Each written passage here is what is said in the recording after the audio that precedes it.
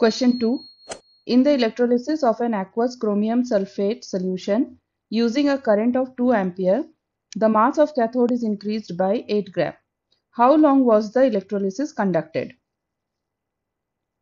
Now during electrolysis, this chromium sulfate will break into chromium ions and sulfate ions.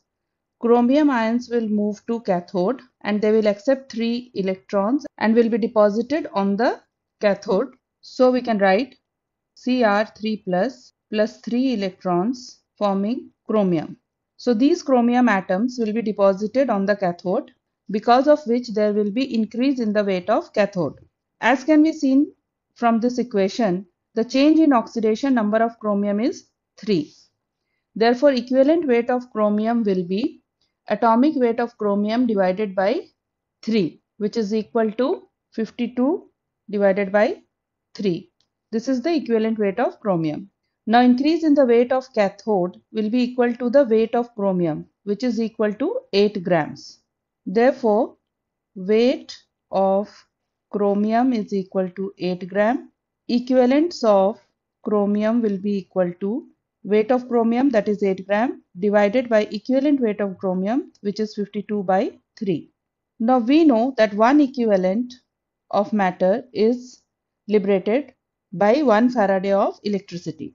Therefore, Faradays of electricity consumed in this electrolysis will be equal to equivalents of chromium, that is 8 by 52 into 3 Faradays.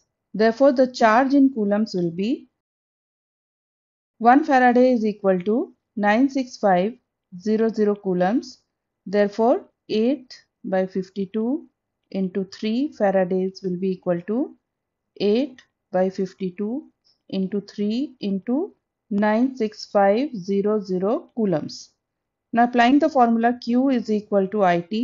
We know the value of Q. The value of I is given in the question as 2 amperes. From this, the value of time will be equal to Q divided by I.